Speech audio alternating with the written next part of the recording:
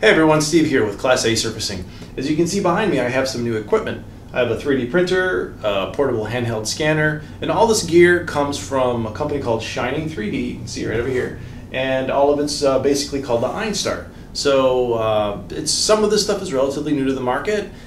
High definition scans, 500,000 points in a second, that type of stuff. So I'm really looking forward to getting in and using the equipment. I just got it, so I'm going to do an unboxing video here shortly and come back and check out that unboxing. But again, it's all the reviews that I've read, people that have used it, nothing but good stuff to say about the equipment. Now, it's all my own. I bought it.